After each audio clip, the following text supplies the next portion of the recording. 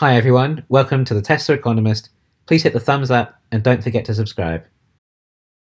In this video, we'll go over Porter's 5 forces model and relate it to Tesla in the automotive industry and EV market.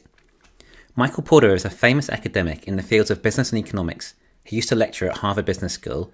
He enjoyed the study of competitive strategies and advantages and is best known for Porter's 5 forces framework, which is a method of analysing the competition of a business. So let's go through each of the five forces and see how they relate to Tesla. The first force we'll start with is the threat of new entrants. In the automotive industry, there are massive barriers to entry. It's incredibly tough. The sheer size of these businesses, not just in market cap value, but their actual capital value in the factories, is just too big to consider entering. Unless you can niche into a product that's very expensive, still carries a good margin, and people are willing to pay for. This is exactly what Tesla did with their initial Roadster, and it cost around $100,000 back in 2006, which was a lot of money, particularly back then. It did, however, manage 0 to 100 kilometers an hour in under 4 seconds, which back then was impressive. And they only made about 2,500 of them too, so it didn't require a big factory with lots of expensive machinery. And the cars still held their price around $60,000 today, and I'll bet they go up in value in the future. So anyway, picking a specialist niche of a sports car EV was enough for Tesla to break through the barrier of entry into the automotive industry. Elon said he's not a fan of the old traditional build-a-moat business that value investors like Warren Buffett love so much. For example, a railway company, it's pretty hard to compete by laying down your own track. That is considered a moat. Moving forward today, Tesla's created their own barriers to entry for the EV industry. Their technology is superior to all the competition that they just can't reach close to the range that Tesla can produce. So Tesla have created a technological barrier to entry.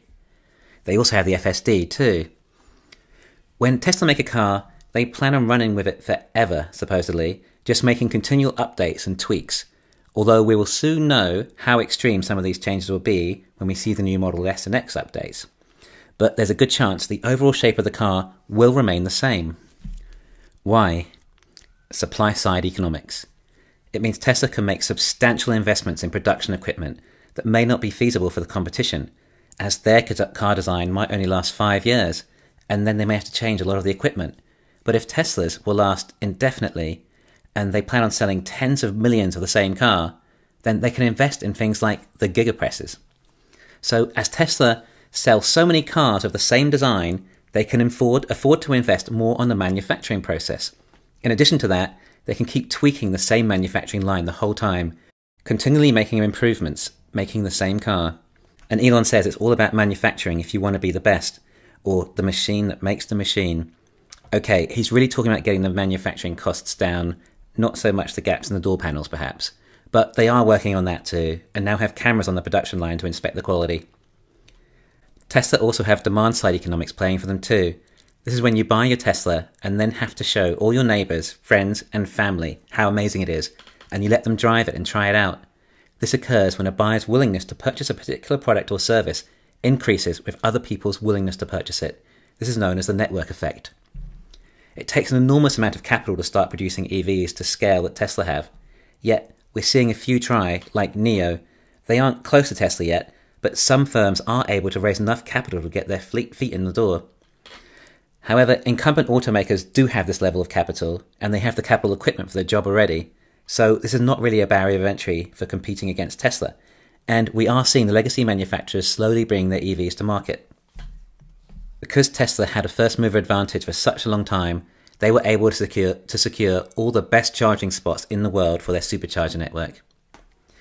Even if other EVs were ready to scale, then they still need the batteries. There simply aren't enough to go around for everyone to have an EV yet. Tesla have secured their supply chain for batteries, right back to the minerals in the ground. That too is also a huge cost for any other company to endure. It looks like the other battery companies are doing what they can to ramp up though. Tesla is their biggest customer as well. Tesla want to make as many batteries as they can, but also consume batteries from all other manufacturers as well. They just need so many batteries. Governments are also helping Tesla over the legacy internal combustion manufacturers. They're helping with tax incentives to buy an EV. Some countries and states even plan on banning the sale of internal combustion cars. This is all for the benefit of Tesla over the incumbent automakers.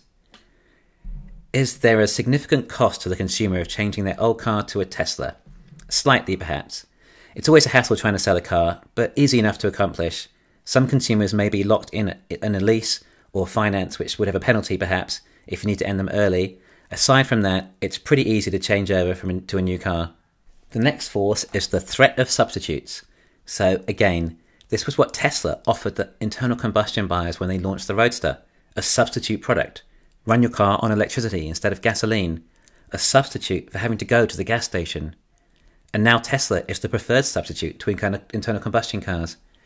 But what about other substitutes that threaten Tesla? Well, there's public transportation.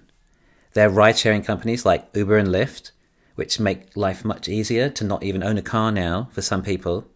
On the other hand, an even better substitute for that is on the way, which is the robo-taxi, significantly reducing all the costs of such an industry.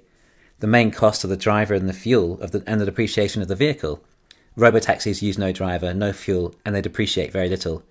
Teleportation might be a decent substitute, but at this stage, I think we're still a few years away from that.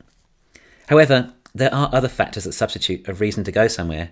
Particularly with the pandemic, more people are working from home and shopping online. It might actually reduce demand for travel anyway. And the likes of the Hyperloop are more in competition with planes and trains, not really competing with Teslas so much. The next force is how much bargaining power do the customers have? With very little substitutes and nothing close to the same value offering at the same price, Tesla sells every car they make and have no sort of demand problem. As it's such a coveted product, buyers don't really have any buying power. Luckily for them, Elon is doing what he can to get the prices down despite this. Having more options to buy or competition does give the consumers more bargaining power, and thus competition reduces prices. This is how capitalism works. It's best for the consumer. When competition have to cut their prices and increase their offerings to stay competitive. A lot of people think this will eventually happen to Tesla, that their margins of nearly 30% can't sustain because the competition is coming. But instead of Tesla cutting margins, they just innovate further and cut costs. However, this might have been a little bit different for the semi-trucks. Back in 2017, when PepsiCo ordered 100 Tesla semi-trucks, ordering on that scale and that early, the chances are Tesla probably gave PepsiCo some sort of deal. Remember, Tesla wasn't as strong back then either. In the future, though, I'm not sure if Tesla will need to give discounts, even if Walmart wanted 1,000 semi-trucks. Why would Tesla need to give them a discount? They are the ones offering the electric truck. They are offering a huge saving for any business that purchases a semi-truck. The favour is that they get to order. In fact, some businesses have likely done the numbers and are aware of the cost savings the semi can offer them, and therefore more desperate to order the semi and might try and offer a premium to get earlier delivery. The next force is the power of suppliers. When Tesla was smaller, it's harder to get a good discount on parts, especially for an automotive startup that is likely to fail. This doesn't give you much leverage, as the suppliers are also concerned you may go under and not be able to pay your bills for your parts. Due to the extra risk, they charge more. Due to Tesla being small back then, the suppliers weren't that bothered if they won or lost Tesla as a customer, as they weren't providing that much in the way of business, due to their low level of production. But as we move on, Tesla is larger and more vertically integrated. The vertical integration meant that Tesla's supplies were more component-based rather than fully built technology. It's much easier to negotiate for simple components over pre-assembled parts, as they're easier to supply. You don't want to be at the mercy of your suppliers. This is going to be the problem for all other EVs when it comes to batteries, and likely the FSD technology too. Tesla's FSD is proprietary to them, and they can source their own batteries. Tesla does everything they can to give their suppliers as little bargaining power as possible by integrating as much as they can themselves. In Tesla's 10Q form for the SEC for the quarter ending September 30, 2020, there's a section called Supply Risk. We are dependent on our suppliers, the majority of which are single-source suppliers, and the inability of these suppliers to deliver necessary components of our products in a timely manner at prices, quality levels, and volumes acceptable to us, or our inability to efficiently manage these components from these suppliers could have a material adverse effect on our business, prospects, financial condition, and operating results. So, some of Tesla's suppliers are single-source suppliers. There is no alternative or substitute possibly. However, I'm sure these suppliers are delighted to be working with Tesla and doing everything they can to meet their supply chain. And it's likely Tesla are working on their own substitutes too. but it would likely be the same, if not worse, for any of the competition too. Cornelius Vanderbilt was the railroad tycoon in the 19th century. John D. Rockefeller would use Vanderbilt's rail to distribute his Standard Oil, but Vanderbilt ran the monopoly and decided to price gouge Standard Oil as he saw how much bargaining power he had over Rockefeller. Rockefeller was not an idiot, though. He found himself a substitute, and thus came the invention of the oil pipeline. The forces all lead up to the fifth and final one, rivalry among the competition. The more competition there are, the more it affects a company's profit. The competition are the legacy automakers. No, not the other EVs. They account for such a small proportion of auto sales. Tesla's not trying to compete against them. The EV industry is growing fast enough. They don't need to compete so much against each other, or at least Tesla doesn't need to. No, Tesla is targeting the other 97% of auto sales, and Tesla has differentiated themselves well in the market, essentially coming up with cars that are not only so much better, but also cheaper to own, along with being better for the environment.